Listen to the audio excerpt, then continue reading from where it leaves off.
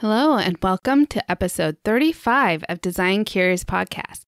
I'm your host and mentor, Rebecca Ward. This week on the podcast, we are talking about CEO mindset.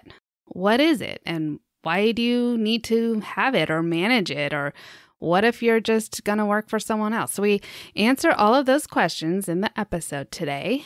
And before we get into that, I want to remind you that you might want my download of the 3 things I wish I had known before I started my career in interior design. So you can go to the show notes and click on that link and get the download. We also have a download available for you if you are trying to decide if interior design is your career. You can download the roadmap to becoming an interior designer, and it'll show you all the steps along the way. And you can also go back to podcast number 23, where I talk about that a little more in detail. So as we are getting, we're episode 35 now. And so there's a lot of good information. If you go back in the episodes, I highly recommend, even if you're just going to start out at episode 1, where I even talk about an intro to interior design, what it is, and how I got on the path to interior design.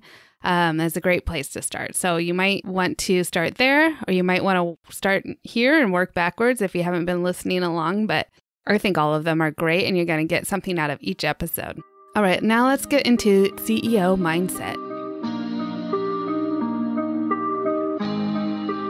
You're now listening to Design Curious, a place where you, creative one, are here to learn about what it really is like to be an interior designer.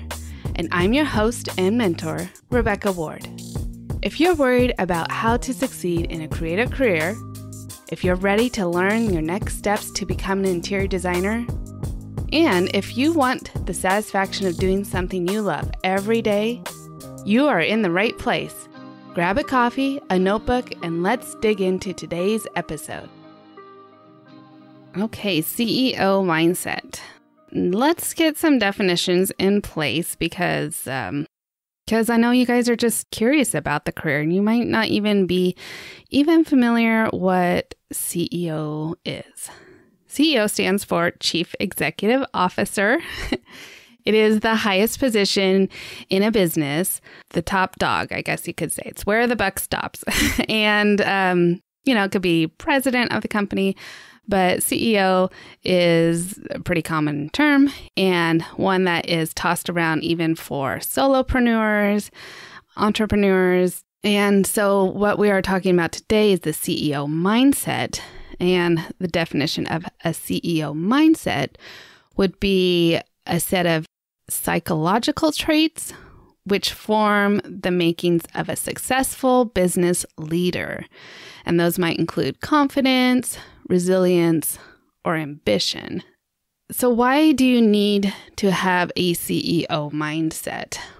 And today, I guess I'm speaking more for people who are thinking about going into business for themselves as an interior designer. And if you're just starting out in the career, you might be working for someone. It's good to understand what your CEO is thinking about. But also, you might think about going out on your own someday. Maybe you're just getting experience working for someone. So it's good to be mindful of this. Okay, so the reason why this comes up a lot, and I've noticed it a lot in coaching programs and podcasts that I listen to, is because when a designer gets into their own business, they're doing it because, and I've talked about this before, because they love the craft. They want to be a designer. They want to have the autonomy maybe. And so they are thinking mainly about doing the design work. But when you own your own business, someone has to do all the business part of it. And it's likely going to be you. Someone needs to make those decisions. Someone needs to organize it. Someone needs to think about the branding and the messaging and processes and procedures, the finances, tracking expenses, and making sure your income exceeds your expenses. So that is typically not the fun part for designers. If you remember back in episode 32 with Andrea Libros, she talked about coaching a designer who really did not want to be pinned down by processes and procedures. She said, every client, every project is different. I don't need methods. And really, Andrea wasn't able to help that person because if you're running a business, it has to have structure. And I am not naturally a structured person, I would say. I enjoy it. I definitely enjoy it. But setting it up myself, it's not my forte.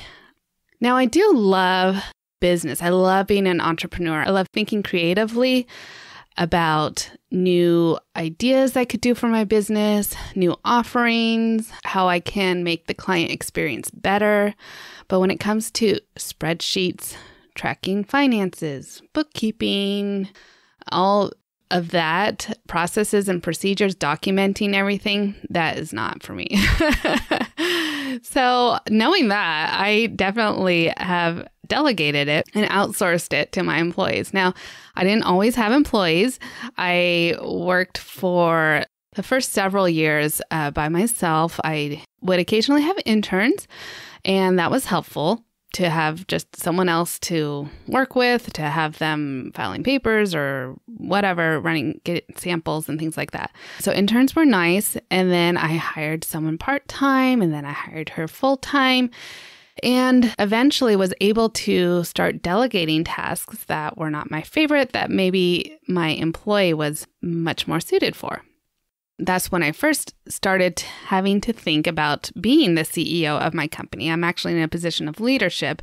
And, I'll jump in here and say that you are in a position of leadership even if you are a solopreneur, because of the way that our job and industry is set up, that we have to work with a lot of other tradespeople. There's many people that come into our quote unquote team. And so you are managing those people for your project on your client's behalf. And so you are a leader, whether you have employees or not. So going back, when I had employees, so I learned very slowly because, like I said before, I didn't have coaching right away, how to be a good leader and how to delegate. And it is hard. It is hard to let go. And I even let go of the designing process, which I found that was fine for me as long as we did it collaboratively.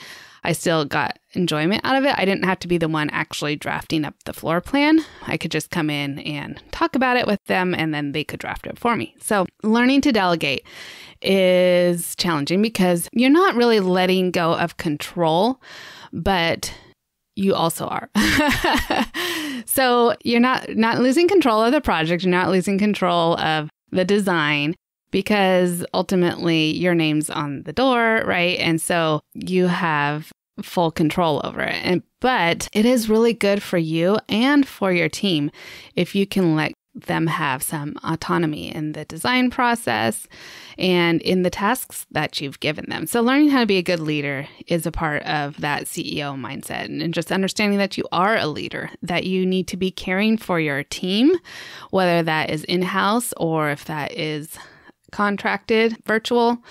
You need to make sure that you are checking in with them, just even on a personal level, sending them gifts on occasion and celebrating milestones and when they've done a good job, because that really goes a long way for you and for them to help the projects run better, help the team work together much better. One thing is, as we're thinking about all of the business things that you need to be doing as a business owner, some designers have gone the route of having a partner in their business. So say that you're like, no, I really just want to be on my computer drafting all day, or I really just want to be out pulling samples all day.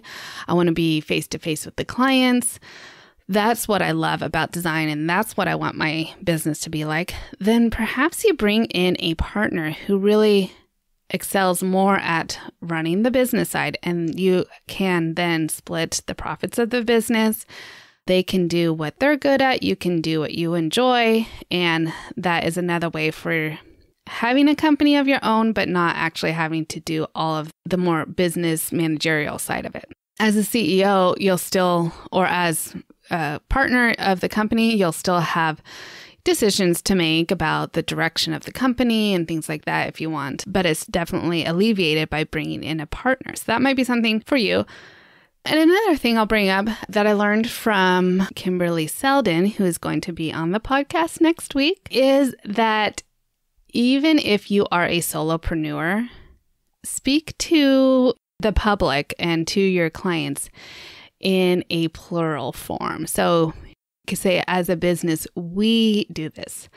This is our policy. And in order to help you kind of have more conviction in saying that is a plural, because you as the company is an entity, is also understanding that your contract, she'll say, is really your partner. It's the backbone. And you'll be like talking to a client and they'll be complaining about having added freight fees or something like that. And you say, like, well, our policy is, and you can see it's here in the contract, is that we charge you for freight fees. And so that's really something that can back you up and that you can really have confidence saying we, which helps you kind of get into the CEO mindset. We've kept saying our company, we do this, we do that.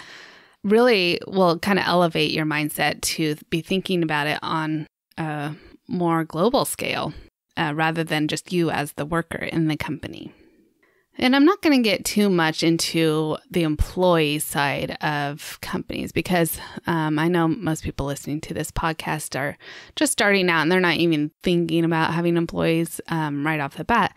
But you will probably want to consider delegating a few things. So if you can delegate even drafting or 3D rendering services, you can delegate your social media, content creation, you can delegate measuring the house or anything really. You can delegate, you can bring someone in or hire someone virtually. And so that is a way to really help you grow as well. So you want to think about your company, and it should grow over time. And you're not going to want to stay small forever. And you want it to stay manageable. So you can do that by delegating things to other people.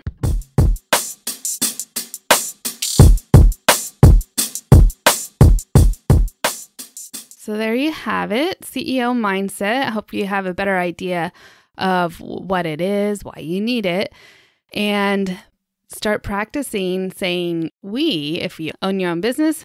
Just a lot of good food for thought there as you're considering going into the career and, working for someone else and then maybe eventually getting your own business. So don't forget, we have My Design Mentor, my membership program that you can join and have monthly coaching calls with me, as well as there's 12 topic career guides in there that you can download and work your way through to explore all of the different topics that you might need to face as you're getting into the career.